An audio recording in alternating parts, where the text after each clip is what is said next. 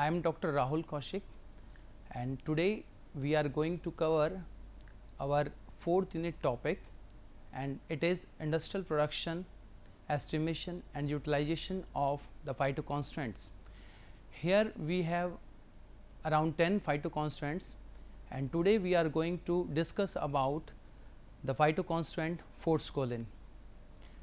Forskolin, if you are looking at the screen, you can see that Forskolin is a labdane diterpene, and it is isolated from the roots of Coleus Forskolli, wild, brake, and the plant belongs to the family of the mint and tulsi, and that is Labiatae or Lamiaceae family.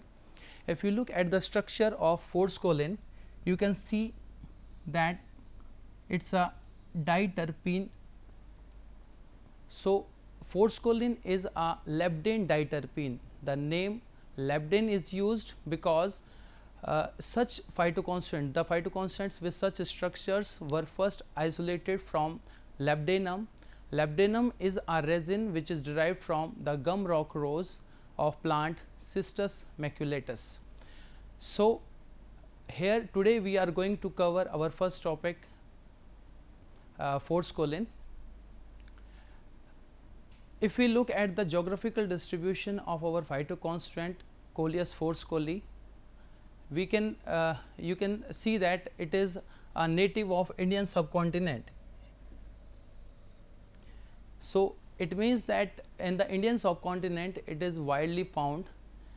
Indian subcontinent includes your India, Pakistan, Bangladesh, Sri Lanka and even Maldives also. So, it is widely found in these countries. Since we are concerned about the isolation of phytoconstituents, so here it is very important to mention that the solubility of the phytoconstituent. So, we can see that the compound Forskolin, it is soluble in the solvents like ethanol, chloroform and DMSO. DMSO is here dimethyl sulfoxide. If we talk about the uses of our compound Forskolin, we can see that it is an excellent antioxidant. It is also used in chronic heart failure. It is also used in glaucoma, asthma and even in cancer also. One more important thing here to mention that if you see the structure of Forskolin, so these are the polyhydroxy compounds, and due to these OH groups, your compound Forskolin is acting as antioxidant, a potent antioxidant drug. So, a potent antioxidant drug is having beneficial effect in all kind of diseases, be it asthma, be it glaucoma or be it cancer. So, moving on to the next slide. If you see the structure here, this is the fresh plantation of our Coleus Forskolli, and there are various varieties of Coleus Forskolli available in the nature, and this variety which is having green color leaves is Coleus Forskolli, and it is the roots of this plant are used for estimation for production of our phytoconstituent Forskolin. If you see the structure in the picture in the second slide, you can see that there are uprooted plants of Coleus Forskolli, and these tuberous roots, they are used for the production of our phytoconstituent Forskolin. These roots, they are dried under direct sunlight, and if you can see in the picture also that there are farmers, they are engaged in isolating the cellular debris or the foreign organic matter or other debris from your dried tubers or dried tuberous roots of your Coleus Forskolli roots.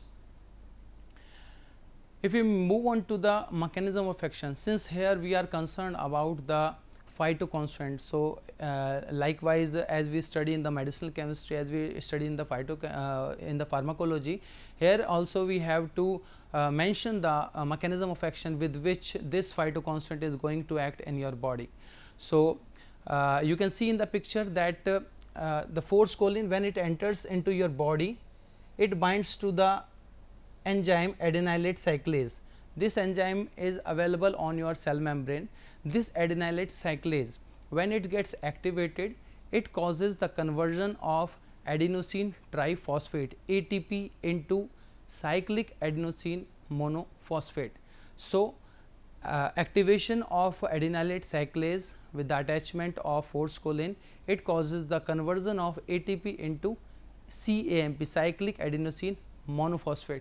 Simultaneously, there is another conversion which is guanosine triphosphate is being converted into guanosine diphosphate. So, these conversions cause the accumulation of CAMP inside your cell, and this accumulation of cyclic AMP is having a beneficial effect on your body. So, the beneficial effect in the diseases like glaucoma, psoriasis, asthma, heart failure, obesity and cancer. So, accumulation of cyclic AMP inside your cell is having beneficial effect on the on your body. So, this is the mechanism of action with which your phytoconstituent Forskolin is going to act on your body. Moving on to our next slide. This is the important part of our study. Here we will study about the production techniques. So, as we have already seen that this Forskolin is isolated from the tuberous roots of Coleus Forskolli. So, here we took the tuberous roots of Forskolli and it is washed and dried, and normally in the market it is available in the dried form. These dried tuberous roots of Coleus Forskolli, they are pulverized into small granules, and the granules should be such that they should not be in the form of fine powder, because it might interfere with the isolation procedures. So, this Coleus Forskolli powder granules, they are extracted in the crude form using methanol as solvent using our Soxhlet apparatus. We will be covering the functioning of Soxhlet apparatus in the coming slide. So, this is the important apparatus we use for separation and isolation and extraction of our crude drug. It is very important here to mention that since our compound is soluble in methanol, DMSO, chloroform, so here we have utilized our the solvents which in which the Forskolin is quite soluble. So, the methanolic extract we obtained after Soxhlation, it is then concentrated under rotary vacuum evaporator, and the functioning of rotary vacuum evaporator we will be covering it in our next slide. And this extract, this concentrated methanolic extract which is converted into a dried residue, to this dried residue we add some chloroform, and we have to dissolve the methanolic extract into the chloroform. After dissolving the extract in the chloroform, we take the solution into a separating funnel, and in this separating funnel equal volumes of water is added and the mixture is shaken well. So, what happens here? We have taken the residue, we have dissolved the residue in the chloroform, and we have taken the solution of residue in chloroform into the separating funnel, where we have added equal volume. Suppose we have taken 150 ml of chloroform, and so we have to take 150 ml of water and we have to shake the mixture well. Moving on to our next slide. After shaking well, the mixture is allowed to stand for some time, and the chloroform layer, here the chloroform layer, it settles down, being heavier than water. The chloroform layer, it settles down, from where you can isolate the chloroform layer from the water layer, and this step of shaking with water, or you can simply say washing with water, it is then repeated again and again for several times. Normally we wash with water 2 to 3 times. Repeat the water treatment 2 to 3 times and collect the chloroform layer every time. The chloroform layer which settle down at the bottom of the separating funnel. These fractions of chloroform, these are then combined. The combined fraction of chloroform, it is then precipitated using ice cold N-hexane. We have to put the chloroform extract, concentrated chloroform extract into the cold bath of N-hexane, from where a reddish brown to brown colored powder of Forskolin was obtained. This is crude Forskolin, which we have obtained as reddish brown or brown color powder. So, from this crude Forskolin, we have to isolate our purified or white crystals of pure Forskolin, and this can be done using column chromatography.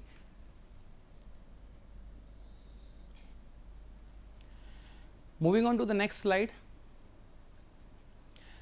Here we have in the previous slides we have mentioned about the Soxhlet apparatus. Here we can see the functioning of Soxhlet apparatus. You can see here it is composed of three parts.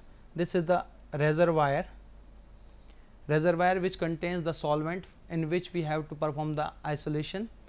This is the extractor assembly where we have to put our drug. Normally we put our drug in the form of a thimble, and the thimble is made up of cellulose filter paper. We have to make a packet of that sample and we have to put the sample here in the extractor. And there is another part of this Soxhlet apparatus, it is condenser. So, condenser is supplied with cold water. This is cold water entry and the hot water it exit from the upper side. So, what is happening here? You can see in this slide that solvent is getting evaporated, it enters the extractor through this side tube, and as soon as the solvent it enters the extractor, it tries to escape from through the condenser, and as soon as it reaches the condenser, due to the cold water inlet it gets condensed and it fall on the thimble. This is thimble, this is drug, it falls on the drug, and repeated falling of solvent on the drug, it causes extraction of our phytoconstituents. So, in this way, after accumulation of solvent in this extractor up to this height, there is a term called siphoning. This is the siphon tube.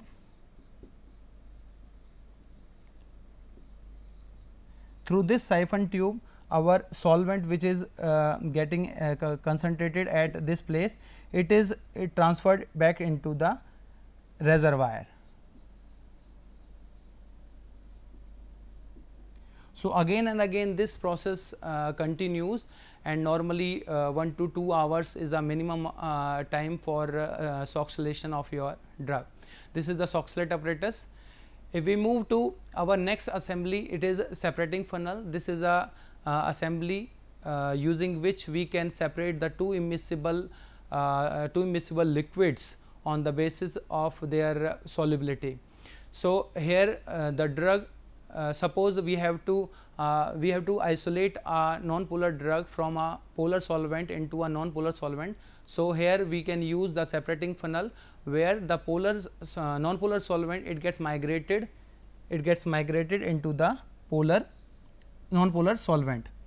So, this is the functioning of separating funnel we have used in the isolation part. So, moving on to our next apparatus, this is the rotary vacuum evaporator. What happens here in this apparatus? We have this round bottom flask,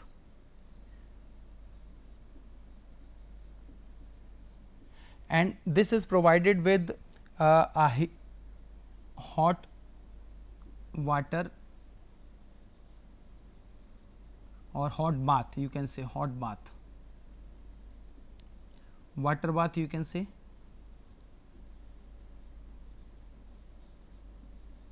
So, this water bath will provide you the heat to the sample. So, this apparatus is used to concentrate those phytochemicals or those extracts which are generally thermolabile or which are heat sensitive. What happens? We put the water here in this, and the water vapors, they heat this round bottom flask which is containing our extract, and this round bottom flask is rotating. It rotates. This round bottom flask is rotating, and rotation of this round bottom flask causes the uniform distribution of heat throughout this round bottom flask, and the solvent vapors, they get evaporated very fast. Simultaneously, we are also applying vacuum. Vacuum is also simultaneously applied, which causes frequent and rapid evaporation of your solvent to the solvent from the extract. And as soon as the solvent vapors they evaporates, they moves to this moves to this condenser assembly, which is also fitted with the vacuum cum condenser assembly, and here it attaches the drops, they attaches to the cold surface of condenser, and they get condensed, and as soon as they get condensed, they are collected by this collector.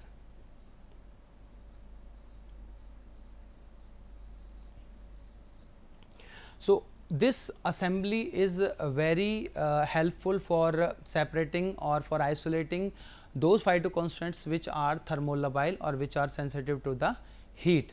So, using this technique, we have achieved two mottos. First, we have saved our phytoconstituent, and secondly, the solvent which we have collected, this solvent we have collected, it can be reused. So, this assembly is not only efficient, it is also economic. Since we are concerned about the pure compound Forskolin, so we should know about the properties of our phytoconstituent, how the phytoconstituent look alike, and what are the physical properties of this phytoconstituent. If you see the melting point of a Forskolin, it has got a melting point of 228 to 232 degree Celsius, and in the pictures you can see this is the raw powder of Coleus Forskolin, which we have used for isolation. This is the brown or light brown colored crude Forskolin, which we have isolated using our production technique, and this is the purified crystals of Forskolin.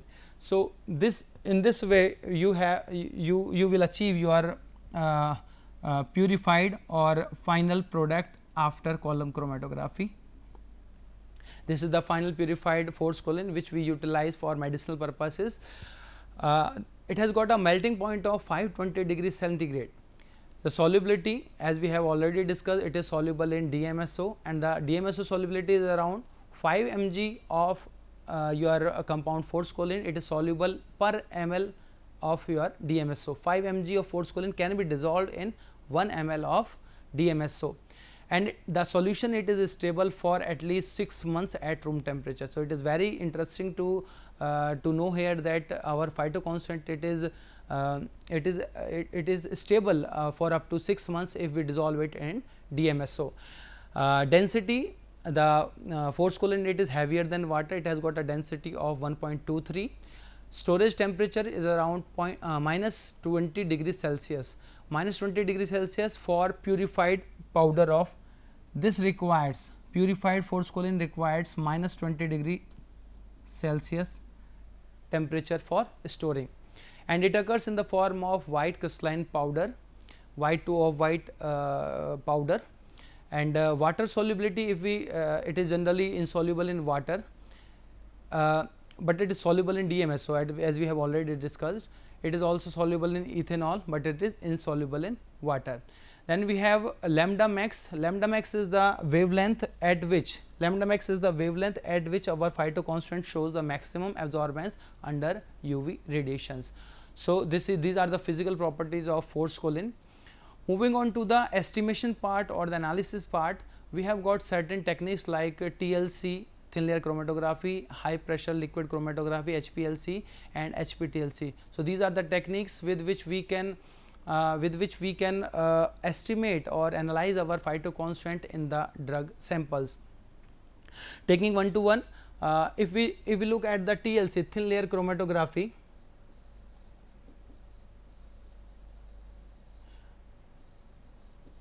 mostly we have done the thin layer chromatography in our labs also.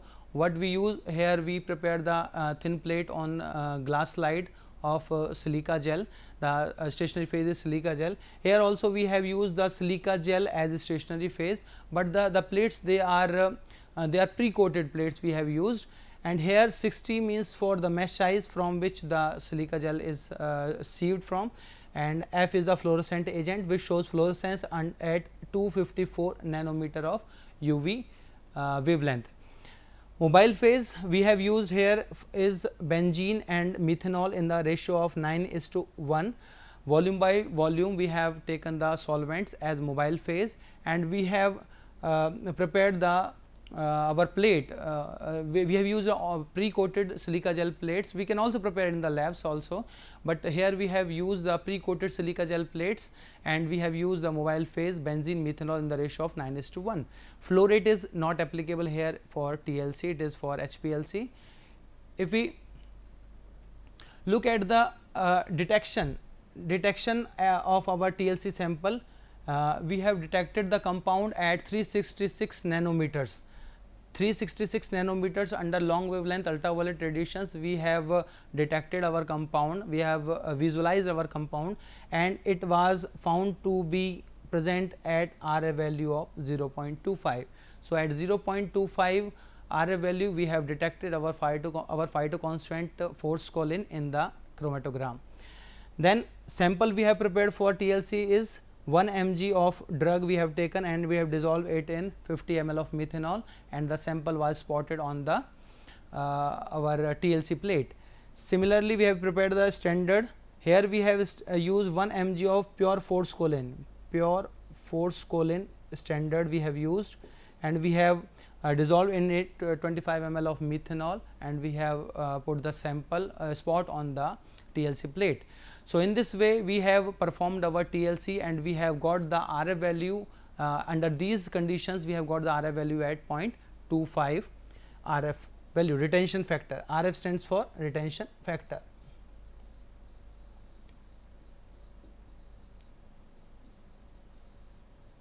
Okay. Then we have another technique which is called HPLC. Here we have used the AKtU, which is a brand name of the column, silica gel column C18,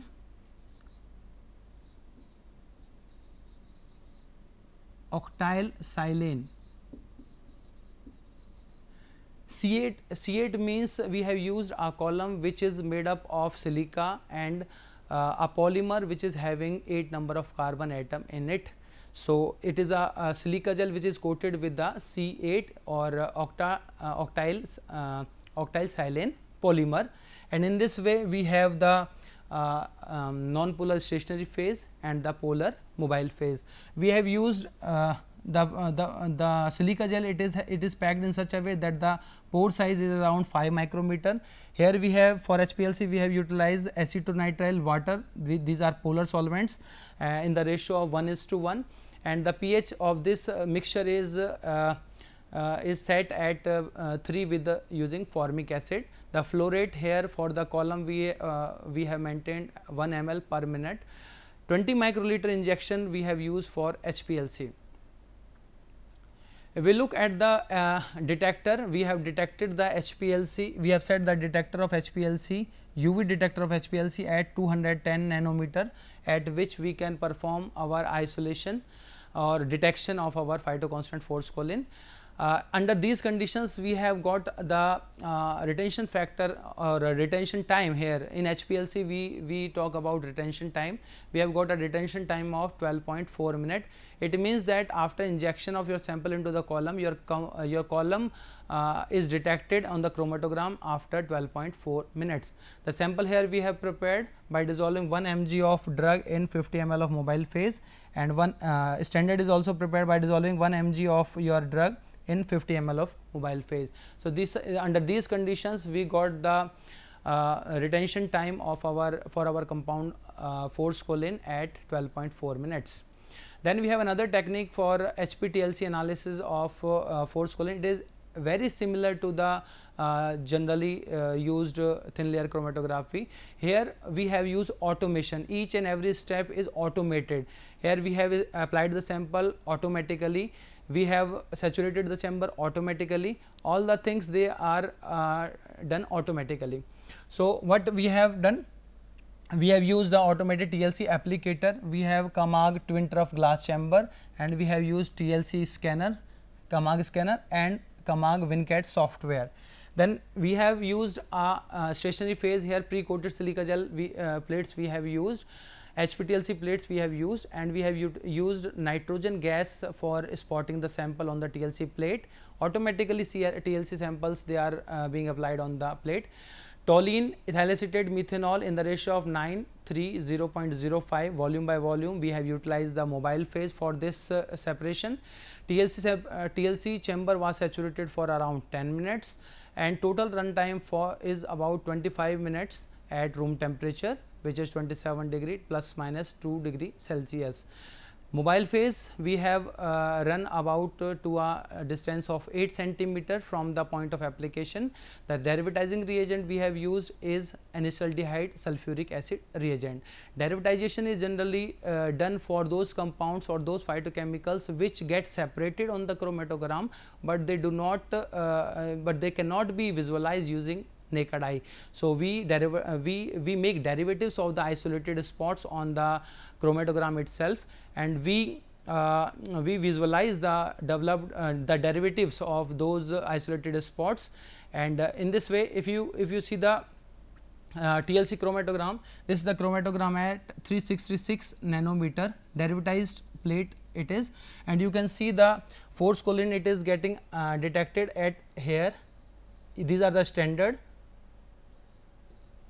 and this is the standard ISO forskolin, and you can see that this forskolin is detected in the all the sample spots which are placed here. If we look our plate into the normal light, you can see that this forskolin is also detected in our drug samples. So in this way we can estimate or we can analyze the drug in our crude sample. We have what we have done, we have isolated the sample, we have after isolation we have confirmed the identity using physical properties, and after that we have confirmed the identity using these sophisticated modern techniques like TLC, HPLC and HPTLC. Moving on to our next slide, this is utilization of forskolin. Here we can see that forskolin it is utilized for management of heart related disorders like high BP, angina, respiratory illnesses like asthma. Forskolin drops they are used for treatment of glaucoma. Forskolin is also used for management of conditions like allergies, eczema, psoriasis and painful menstrual periods, urinary tract infections. It is also used in cancer treatment, sexual problems, insomnia and in convulsions also. Nowadays forskolin is being utilized as sports nutrition in the form of nutraceuticals, and it is also used in the treatment of obesity and as a dietary supplement.